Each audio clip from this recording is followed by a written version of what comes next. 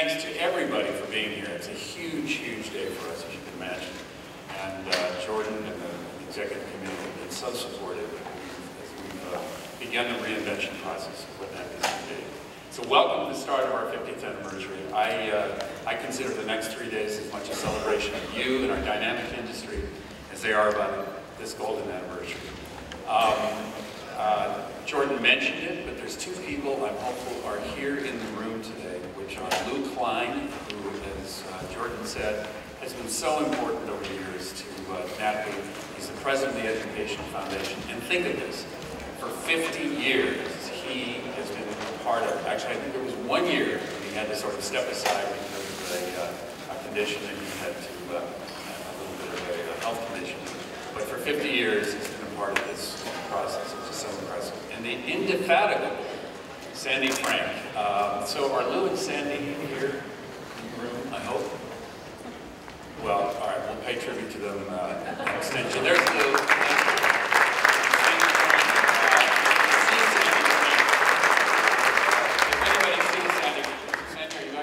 If anyone sees Sandy Frank, just walk up and introduce yourself to him. He is really a legend, and I'm certain there's many of you in the room who've had many Sandy Frank stories. It's great.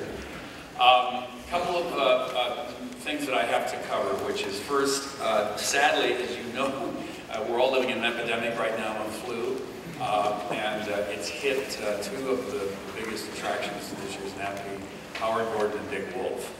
Howard is extremely sick at home, and Howard and Dick were a team, so unfortunately they won't be here, and this is because they don't want to be here.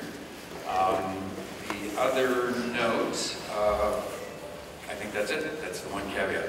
I want to start by thanking our every business that supported NAPI by serving as sponsored partners that invested in branding opportunities this week.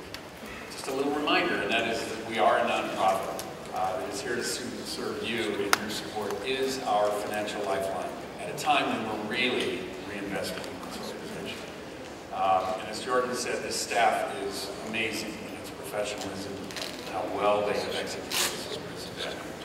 We're doing it because we're all about, and this is our credo, if you will, because I fundamentally believe it, and that is we're all about service, about being responsive to you, listening to you, and improving everything about our event. And I hope you're going to see this over the next 3 days. Everything you touch and experience stands up to that test. If it doesn't, please let me know.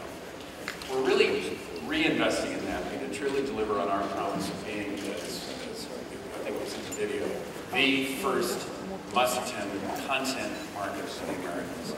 And that's no small claim at a time of considerable disruption. But you know, there's obviously obvious opportunity in this week.